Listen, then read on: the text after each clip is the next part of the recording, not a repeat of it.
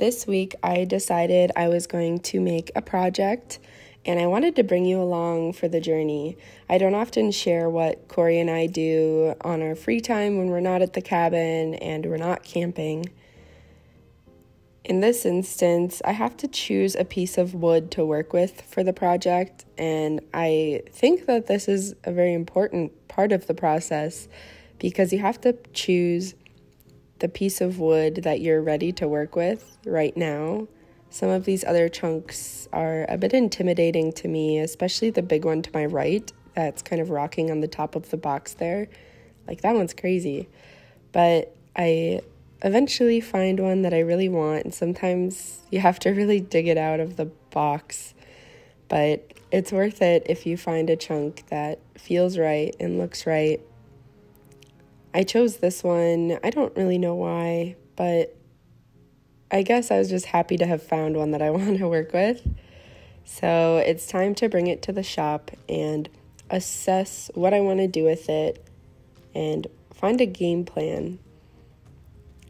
Cory's coming with. He's very helpful in this process of brainstorming. I guess first I have to turn all the lights on. Looking at my chunk of wood, I decide where I want to cut off the excess. Sometimes it's just too much to work with when you have a whole chunk like this. I want to use the little knobs that are built into the wood, but we might have to carve those down in order to be able to work with it well, with what I want to do. So Cory's super helpful. He's really the one who got me into working on these kind of projects. Don't try this at home. But he's rounding off the little knobs so that it's something that I can really work with. We also cut off one of the ends of the chunk of wood just to make it more stable. This is the project that we'll be working with. Of course, I put on my safety glasses to protect my eyes from the flying chunks of wood shavings that are going to go everywhere. Cory's super helpful of getting the chunk of wood centered on the lathe so it's not so wobbly. I still haven't mastered that skill. It takes time to chip away the bark and to even see really what the wood looks like underneath.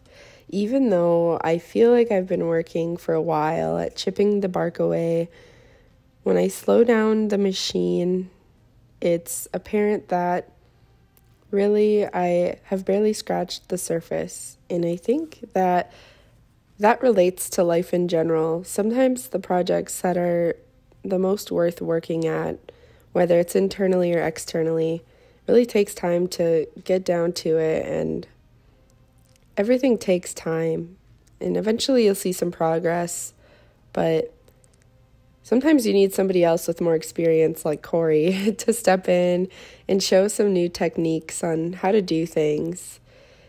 He gives me some pointers on form and shows me some new perspective on my project.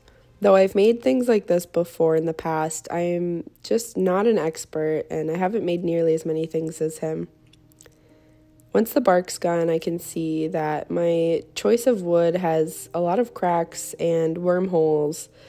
It's intimidating because that makes it harder to work with. The tools I'm using are more likely to get caught and snag in those little imperfections, but I'm determined to work with it because I think in the end it'll be kind of cool to have the imperfections and irregularities of that on my project. So I start forming the outside of it, and I decide that I really only want the one half of this project for now, but I think we could save the other half, where my hand is, for a project in the future. So I make a little line, and I ask again for Cory's help in cutting it. It's not that the top half of this project that we're cutting off is useless or that I'll never work with it. I think it's something that I'm going to set aside and maybe think of inspiration for in the future. I love that dark spot where the little knot or whatever that was is, and I think that could be kind of cool to work with in the future, so I'm setting it aside to think about. But right now I'm working on this piece of the project. I perfect what I want the outside to look like, and Cory says it kind of looks like a car tire, but I'm okay with that. I like it. The little notch there is on the bottom of my piece just so that the machine can hold on to it, and eventually we will cut that off. Now it's time to carve out the inside of my chunk of wood. This part I was super excited for, but I ended up getting a bit frustrated. It was hard to carve out. There were hard spots and soft spots, and I just kept snagging the inside of my project with this tool. And when that happens, it causes the bowl to go a little wonky on the machine, and you have to reset it and recenter it. It takes extra time. Here you can see a snag, and then the bowl kind of goes a little crazy. So I have to turn off the machine, and I usually ask Cory for help to get it recentered because he's just got a knack for that, and I have a tough time. It's nice to have somebody around who's willing to help. And even though on this project I really just wanted to do it all on my own and feel like I was accomplished, sometimes it's nice to have people who have more experience and can show you things. And I remember that it's a process. I'm still learning, and it's kind of cool to have some projects that we've worked on together. Right now we're putting a more round tip on the tool. The sharp tip I was using was really snagging, and we were hoping that this would help, having a rounded tip, to not snag quite as much.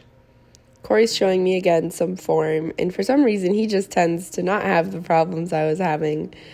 And I appreciate that he helped a lot, especially carving out the inside of the bowl. It's kind of mesmerizing watching and seeing all of the chunks of sawdust and wood piece go flying. Eventually, I get down to the bottom and am satisfied with how things are going.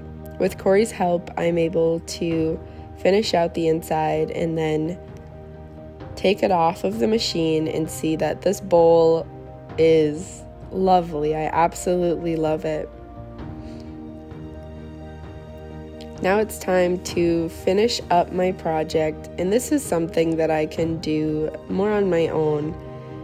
I just need to sand it. You start with the more coarse sandpaper and work progressively through the stack to finer and finer sandpaper until the bowl will eventually look really shiny, like super shiny. I'm always surprised at how nice the wood can look, and the fact that wood can look so shiny without some kind of exterior layer or finish on it. It's kind of therapeutic too, to stand there and just sand it as it's spinning. You do the outside, you do the edge, and you do the inside of the bowl as well. It takes time, but in the end, like you can see, it's worth it when the bowl shines and is just pretty as heck. Now I want to cut off that little extra piece there that the machine is holding on to, because I don't really need the machine anymore. Cory helped me again, and then it was time to put a finish on. I put this spray finish on, but I honestly wish I didn't. I didn't really like how it turned out, so I ended up sanding it off and using a food grade oil instead, mineral oil. I didn't show that part because it didn't happen during this section of time when I was filming. But you can see the cracks there on the bowl, and I wonder what kind of stress caused that. You can see wormholes as well, and it makes me think of how external factors can really dig into us. Maybe I'm reading too much into the bowl and into my project, but it has meaning to me, and I'm happy that I stuck with this piece, even though it was kind of hard to work with and a bit intimidating. There's this little crack here at the top of the bowl edge where at one point the tool snagged onto the bowl and a chunk of wood went flying, and it's imperfect, but that's okay. Looking at other people's projects, these are all Cory's, it makes me feel like I still have a lot of work to do and a lot of things to learn, but I guess that's kind of the point. We don't have to compare ourselves to other people's projects and how nice their edges look. Sometimes other people's projects might even hold a candle, but in the end, I am really happy with how the bowl turned out, and I'm thankful for Cory's help. It's a learning progress, and I want to make more things like this, so I guess this is just the beginning. I don't really know what I'm going to use it for yet, but I definitely don't want to part with it. Putting it next to other people's things isn't as important as looking at where we really started and then being confident that your finished project is your own personal masterpiece. Thanks for watching, and I hope you enjoyed.